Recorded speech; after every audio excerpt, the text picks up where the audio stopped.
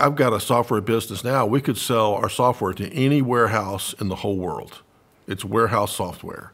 But, you know, we say, well, okay, we got a small staff. We're not going to go after the rest of the world. We're not even going to go after west of Mississippi.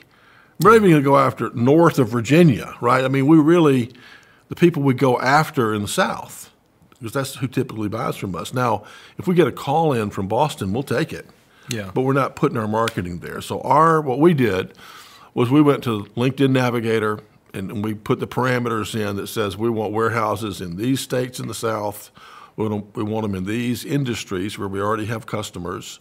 We want them to be this size company, and we want this kind of title.